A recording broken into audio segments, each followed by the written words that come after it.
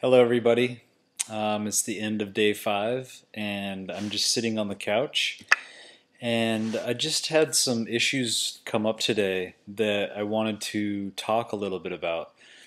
I was at the expo today, and somebody just started kind of going off about McDonald's and Taco Bell and Burger King and all these evil corporations that are out to get us, selling these evil foods to make you sick and fat and all these things.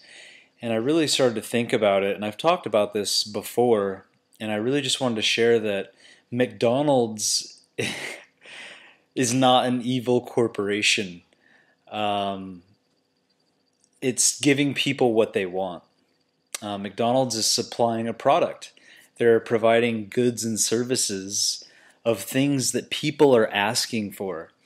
One point that I wanted to make is that every time you spend that little rectangular bill called a dollar bill, you're essentially voting for what you want. You know, forget going to the ballots and to the polls and voting for a president and voting for, political parties that are supposedly going to change the world and make it good. What you need to be thinking about is every time you spend a dollar, you're voting on what you want. By spending those dollars in certain places, you're saying, this is what I want. So McDonald's is providing what people want. Taco Bell is providing what people want. Walmart is providing what people want. And it really comes down to our conscious decisions. If a person decides, I want to be vegetarian because so many of our resources are being wasted on feeding animals. We're cutting down rainforests to make room for cattle. We're wasting, it takes 100 gallons of water or whatever it is to provide a couple of hamburgers, and tons and tons and tons of food to feed one cow to make a very small amount of actual burger for somebody. So someone might change their mind and say, I want to be vegetarian. And then more and more people become vegetarian. And then all of a sudden, McDonald's will see people are becoming vegetarian and provide a vegetarian option. They'll say, oh, let's make a veggie burger.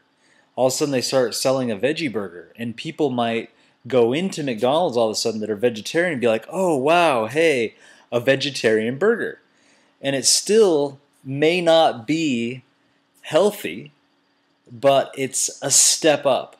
And so what I'm getting at is the more and more people that will vote for the vegetarian options, all of a sudden Taco Bell has vegetarian 7-layer burritos. McDonald's has a vegetarian option here. All of a sudden they have salads. All of a sudden they're kind of changing their menu a little bit. And people will start to buy that stuff. If they do start to buy that stuff, then they'll provide more and more of it.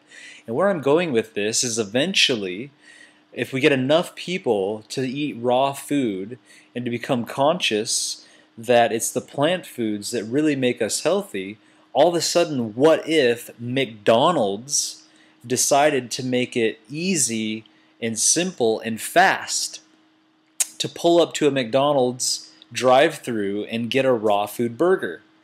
Imagine being able to drive down the street, because ultimately food should be fast. Fast food is the key.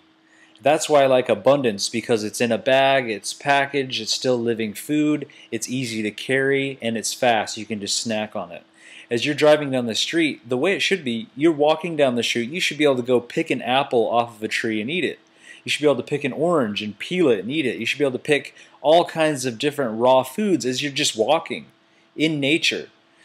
But that's not the way that it is. So this is the reason that people go to fast food restaurants, because they get hungry, they want something to eat.